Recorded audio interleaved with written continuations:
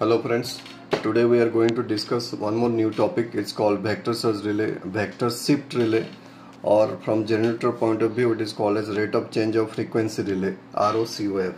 Actually the vector surge relay is a fast acting device that disconnects a synchronous generator from the grid when there is a disturbance.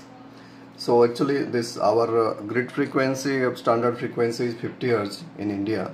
So grid frequency allowable oscillation or variation is plus minus 3%, that is 48.5 Hz to 51.5 Hz. Above 51.5 or below 48.5 it is treated as disturbance, but with certain setting time we have to wait, otherwise we need to trip the equipment. So we are using CNS make MRN 2-1 and one more is MRN 2-2. That is MRN 2-1 is that is the angular, the vector shift relay. It is actually utilizing that vector shift angular deviation. MRN 2-2 having that rate of change of frequency or the df by dt functionality is there. So 50 Hz frequency means what? Actually 50 cycles per seconds.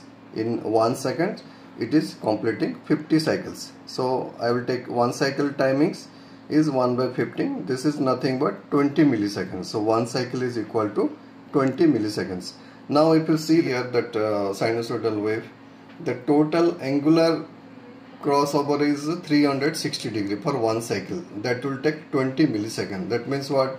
This 20 milliseconds is now equal to 360 degree. So 1 millisecond is equal to 18 degree. This is the basic fundamental degree measurement. In terms of time or in terms of degree measurement is there. If it is taking more time, then there is a abnormality is there. If the time is less, also abnormality is there. So suppose I will give an example. Here instead of, suppose I will take 20 milliseconds, I will take 40 milliseconds to complete 1 cycle. Then what will be my frequency? So here it is original frequency 50 Hz and the new frequency we are taking 1 cycle. So 2 cycles equal to 1 cycle. Here this is the blue color is the new one, whereas this red color is the original frequency, 50 Hz frequency. So I will take that for 40 milliseconds to complete my new cycles. So this is crossing at 40 milliseconds. This is 21 cycle plus 20. This is 40 milliseconds. So what will happen? My frequency will be 1 cycle is equal to half cycles. So 2 cycles equal to 1 cycle. 1 cycle is equal to 1 half cycle of the new one. And 50 Hz frequency here means it is 25 Hz. So this will become a 25 Hz. So like that, if I reduce the time, instead of 20 milliseconds, suppose my new frequency is crossing or completing 1 cycle in 10 milliseconds, then what will happen? This is the 10 milliseconds. This one is 20 milliseconds, 1 cycle, here red one, and the half portion is the 10 milliseconds. So if in a half millisecond, the green one you see, that is completing 1 cycle. That means what? For 50 Hz for 1 cycle, here the new one it will complete 2 cycles. So in 50 Hz cycle or 50 cycle, it will cross 100 cycle. That means it is 100 Hz. So the green one is 100 Hz. Now you can see here timing, the 20 millisecond timing, if I increase it or decrease it, automatically the frequency variation happening. Similar way degree also it is variation happening. So in case of disturbance, suppose there is a frequency variation happening, what will happen? That this is the normal frequency flowing. Suppose due to disturbance something happen, this will not touch the zero crossing here in this point. This is the original one. It is supposed to cross here in this particular time and particular degree, but instead of that, the faulty time it will deviate from the original one. So whatever maybe the deviation is there, that is called as delta theta or the vector shift or the angular deviation. So actually in relay, internally it will keep measuring 4 cycles. That is, this is first cycle, second cycle, third cycle and fourth cycle. Each cycle it keep on measuring the zero crossing time. So it is supposed to cross 20 milliseconds with allowable deviation. Beyond that, it will be treated as abnormal conditions. So every 4 cycle keep on measuring. Again after 4 cycles, again it will reset and it will measure the new value, new timing or new degree. So like that, this is a 4 cycle supervision is method of supervision is there. There is an inbuilt protection will be there. You can see here, this is Ciprotec internal this thing. There is two functionalities there. One is called as UF and OF, under frequency and over frequency. That under frequency means that is, you can see here 48.5, now again dropping to 47.40. You see, if it is 48.5, it is 5 second delay is there. Beyond 5 seconds it will trip. If 47.40 is there, then 2.5, now time is reduced now. Like that, higher frequency 51.5, then it is 5 second delay is there. If it is again rising to 52.6, then the time will be less. So like that, one more protection is called rate of change of frequency protection is there. This is the actually dB, that the oscillation will be there, plus minus 1.5 Hz per second. This is called as ROCOF. Actually it is oscillation will be negative side or positive side. This is a negative rate of change of frequency, this is the positive rate of frequency change. So plus minus dF by dt minus, this is the oscillation state, this is 1.5 Hz per second. Then there is a delay will be there, 2.0 seconds or 2 seconds. And like that, this is the positive rate, 1.5 Hz per second. And this will also delay will be there, 2 seconds delay will be there. Like that, this is called as ROCOF. If this setting value exceeded due to some abnormal fault condition, immediately it will trip, it will isolate the grid breakers. This is the functionality of rate of change of frequency in generators. So our generator, actually we are using Ciprotec 7UM62. This is the inbuilt protection. And also vector surge angle in the MRN, actually settings actually available in the relay is 2 degree to 22 degree. And some angular setting, recommended setting is there from in the relay itself. For low impedance circuits, a low impedance means 4 degree to 6 degree we can set delta theta, and high impedance means 10 degree to 12 degree delta theta we can set. But as per our requirement, we can set the angle. Actually our end setting vector surge angle is 11 degree actually given, or we are utilizing 11 degree set point is there. So our end is CNS MRN 2-1 connected line bay or incomer bay or grid bay. Actually, this is the vector surge relay. Actually, we are using in the substations, 220 kV substation. It is not in the generating sites. So that model is same CNS make MRN 2-1. So here how the settings are there, you can see here. This L1, L2, L3 is the voltage showing in phase in the secondary voltage. If you go to select, this is L1, L2, L3 RYB phase.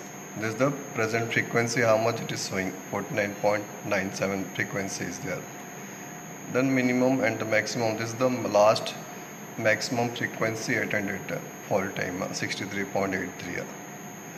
This is the angular difference between the R and Y phase, and this is the Y and B phase angular difference. This is the R and B phase angular difference.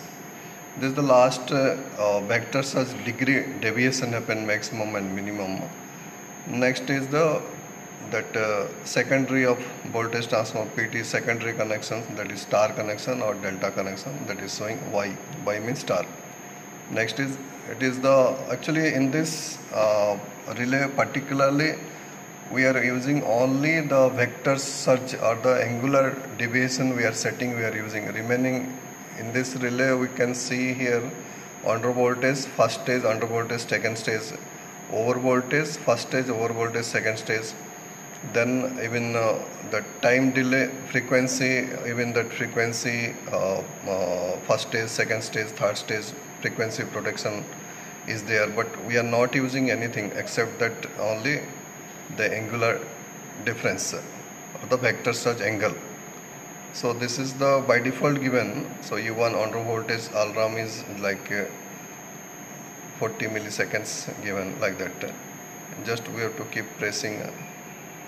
Here this is the nominal frequency we are setting, the system frequency we are setting as 50, and this is the actually measurement as I described actually in that theoretical part, that it is measuring 4 cycles.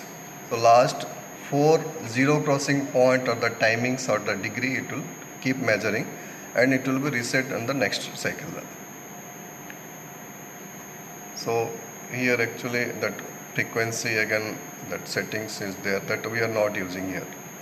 We'll come to the last one. You can see this is the 3-phase measurement or single phase measurement, like 1 out of 3 or 3 out of 3. Actually we are measuring 3 phases, 3 out of 3.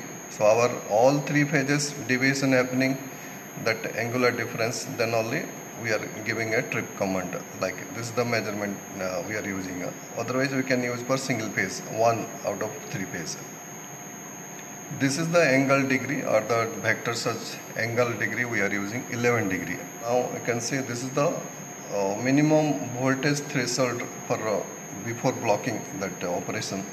So this is the 5 volt is there, and this is the Modbus communications. Actually if we are doing slave address, the slave address is 1. So if you are doing Modbus communication, this is the RS is the slave address. So these are the all settings about this MRN 2-1 vector search relay. Suppose we want to change any setting, like now we can change, suppose 11 degree is the vector search angle given. So if you want to change it, means just pressing minus means it will come 10. So pressing enter, pressing password, it will ask, pressing for 3 seconds it will save. So suppose I want to check it again.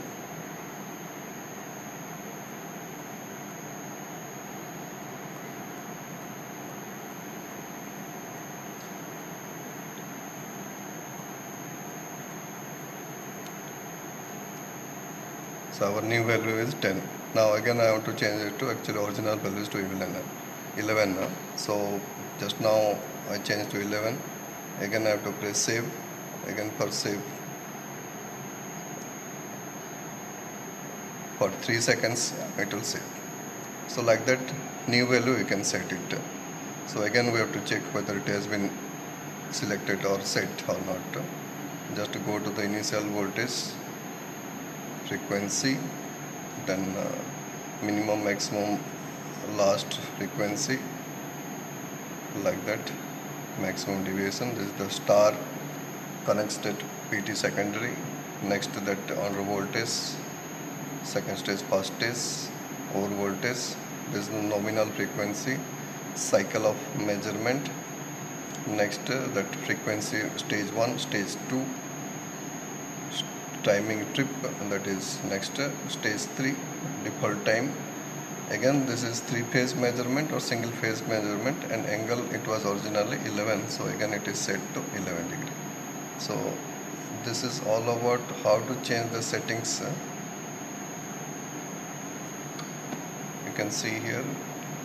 So secondary PT voltage is coming 114 volts. Actually our primary side voltage is 233 kV is there.